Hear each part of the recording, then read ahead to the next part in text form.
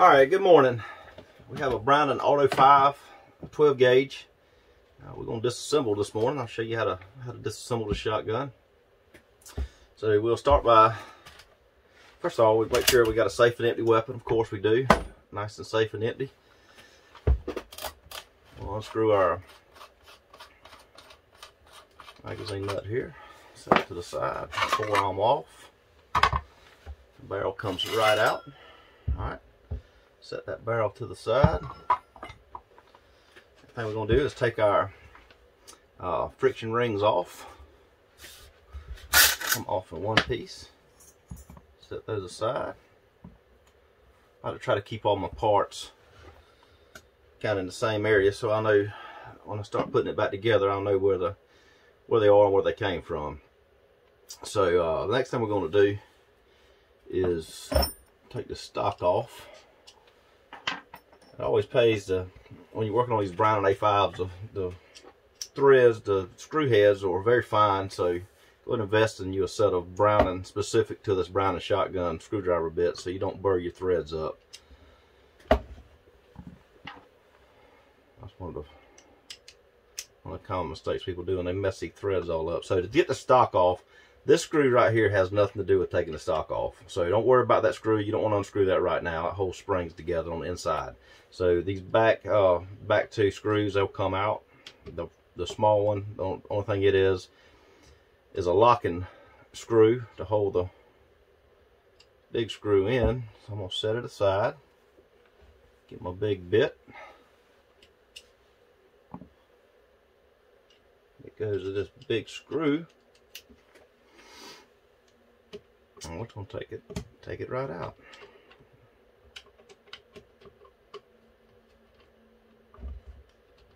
This one comes out very easy. I've seen them.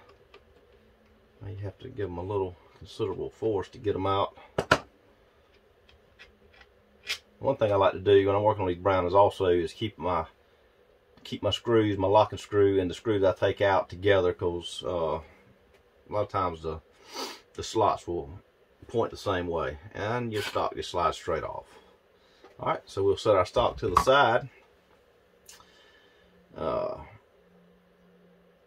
Next thing we'll do is I'm gonna very easily release the bolt forward. So I'm gonna hold back on it, just ease it forward. And I want to take this mainspring out. So you'll notice that you have a hole right here. There's a little pin in there, and the thing's under spring pressure, so be very careful. I like to hold it in, and just like then, my pin just dropped right out. So I can slide this spring out, place it to the side. I'm going to take my little pin, and I'm going to put it right up here so I know where to find it. Alright, so let's get this trigger group out. Change bits again. So these screws right here, this one and this one, are what holds the trigger housing in. So first thing I'm going to do is take the little small locking screw out. Set it aside. I'm going to take the other screw. Sometimes it's not going to just come all the way out, so you'll feel it. And sometimes you have to take your screwdriver a bit, maybe just prise it up just a little bit to get it out. Set it over here with the corresponding locking screw. What I'm going to do is take this locking screw out here, set it aside.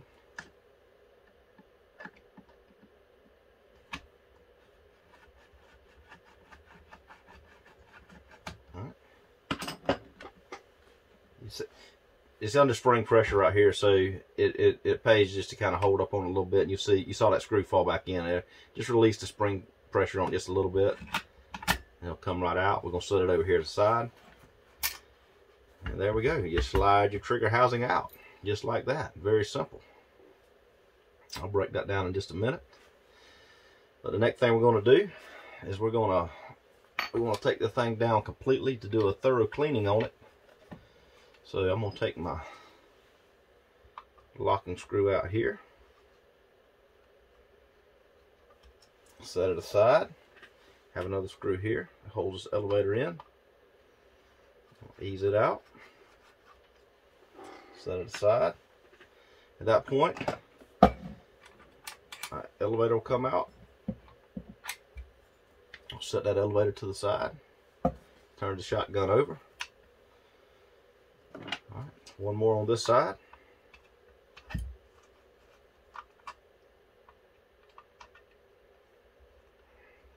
Locking screw, set it aside.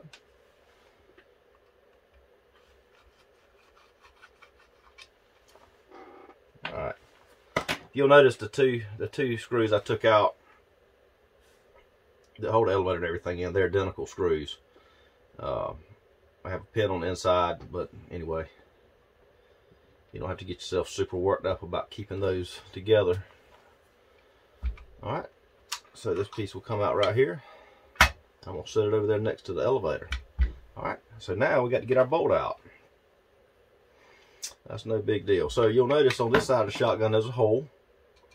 All right, and if you turn it over this way, you'll notice there's a half moon hole right here. So what we have to do is we have to get, first thing you can do is slide your, all right, this tail, if you look right here, this tail needs to be all the way down like this so your charging handle can come out.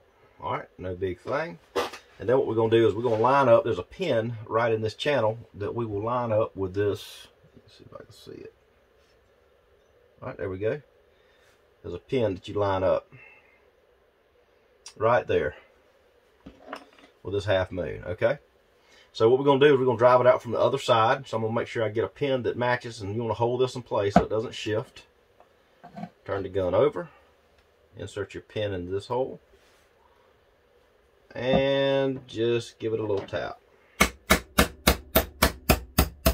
can feel that pin start to move. All right. At this point, you can turn your shotgun over, get this pin, set it aside so you know where it goes, and you can ease your punch out. Now, this piece right here to lift straight up. Set it aside, and there's a spring in there, so don't turn your gun all over so we get the spring out. I like to use like a little pick or something like this so ease it in there. I still lost the pin. There it is. We'll set it aside over here, corresponding, and at this point we can slide our bolt out the front of the shotgun, just like that. Easy. Charging handle comes out. Set it aside. All right. So we got a stripped receiver on the shotgun. The only two things I didn't take out, well, there's three things. There's a button on this side that's got a spring on it. I'm not taking that out on this video. So you have three pins right here, and during different times Brian did different things. Sometimes they're roll pins. That's no problem at all with a roll pin, because you take a small punch right here. There's a hole right here that the pin will come through. You can take your punch, just drive it completely down. The roll pin will come out. You set the stuff to the side. No big issue. So anyway, but I'm not gonna do that on this video. So I'll set my receiver aside. All right, let's see. Let's go ahead and break down the the bolt. So I'll use a block of wood. That's my armorer's block. I got it for nothing. It was laying on the shop floor. So I got my punch. Let's see if this punch will work. Yep, I got my punch. And so what we're gonna do is we're gonna drive it out. The side right here is tapered in right here, and so we want to drive it out back towards this way. So we just slide it on the side right here to slotted. Take my armorer's block, give it a little small punch. Oh, yep, I got it moving. Now all I have to do is just drift it on out. All right, once I get that drifted out, I'll set my pin aside.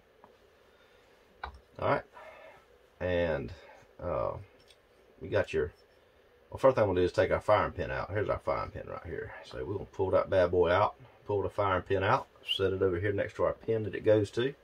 Now, this just comes right out the top. Just like this, right out the top. And you have extractors and ejectors with corresponding pins. You can see the pins here. I'm not taking those out either. It's all cleaned up and ready to go. But if you had to drive them out, that's what you would do. You take a small pin such as this one right here, drive them out, and service them, put new springs in it, whatnot. Another pin right here that holds together. Sometimes they're just finger tight and you can just ease them out, but other times you have to drive them with a punch. Whatever my armor's blocked again. Whatever you need to do works. Let's see here.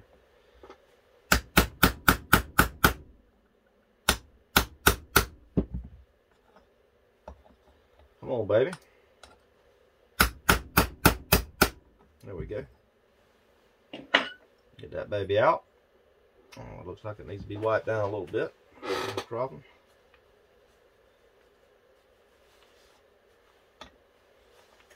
Alright. That looks good there. Let's reinstall that pin. Where's my brass hammer? I need my brass hammer. Right here. Let's see. Oh yeah.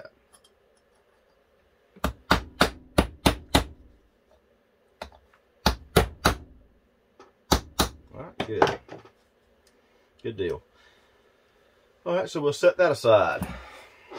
Alright, let's take our trigger group and see what we can do with it. So we'll take a trigger group here. Looks intimidating, but it's not. So we'll this spring here just slides right out. Set it to the side. Let's see. Let's take our auto stuff, not our auto sear. Good gracious, not an auto sear. This is a safety sear. Let's see if we can get this bad boy out. So I'm gonna hold down on the hammer. You don't want the hammer just flying free. I'm gonna reduce. I'm gonna open this bad boy up. There, nice and easy there. So we're gonna take this safety sear out. So what I'll do is I'll use the pressure of the hammer. If you can see that, use the pressure of the hammer to hold down that spring. Let's see here if I can get it out without doing that. So, where's my screwdriver? So what we're gonna do here, if you can see, you got a spring and a little detent here. So make sure that stays captured. You don't want it flying across your shop. So we're gonna press that down, press that detent, and this just falls right out. So we'll set that baby aside. Pull your spring, your detent out. Set it over here next to your safety sear. Once again, hold your hammer, press the trigger, let it come up. All right. So let's see if we can punch this. On this particular Browning, this hammer pin is a little bit stubborn. Makes me use a punch. No problem. We'll just punch it right out.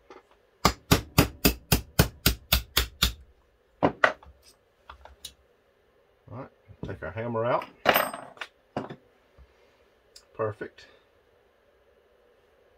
Alright, so the next thing we'll do, we'll go ahead and break it all the way down. Remember the screw we talked about earlier? I said we didn't want to take out. So that screw actually holds these springs, the main spring and the safety detent spring. So now we'll just take the screw out. I can feel the spring pressure releasing already. Alright, my screw comes out. I'll make sure I keep that separate. Alright, we can take our main spring out at this point. Comes right over here. We'll set it next to our screw. Let's take our trigger out now. So the trigger has a pin. The trigger has a pin right here that goes through and through.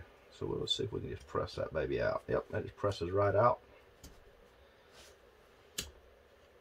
Perfect. I'll keep it separate so we're not mixing pins up.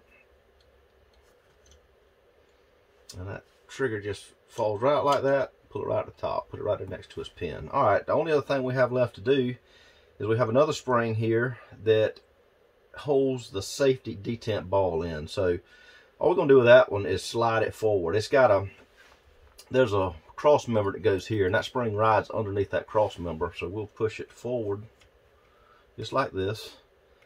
You'll notice that the spring wants to naturally come down into the trigger channel. That's perfect. That's exactly what you want it to do. Push it all the way up.